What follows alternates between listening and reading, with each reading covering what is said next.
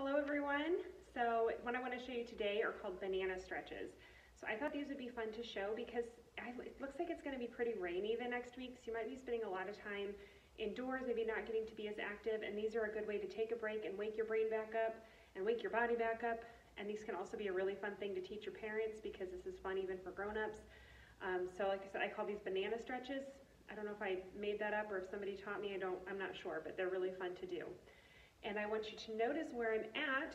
I thought it might be fun if I did this in the playground because this is kind of your special place in the sanctuary and you probably haven't gotten to see it for a really long time. And so I thought it might be fun to see your special place. All right, so here we go. So for banana stretches, first thing we do, reach straight up in the air and don't just reach, you are reach as high as you can, try to touch the sky. And then you're gonna peel the banana and reach. And then you're gonna unpeel the banana and peel the other side and reach. And then unpeel and fold over. And then back up and let's do it one more time. Reach up to the sky and don't just reach, you are trying to reach the ceiling or reach the sky and reach. And then peel and reach. And then unpeel and peel again and reach.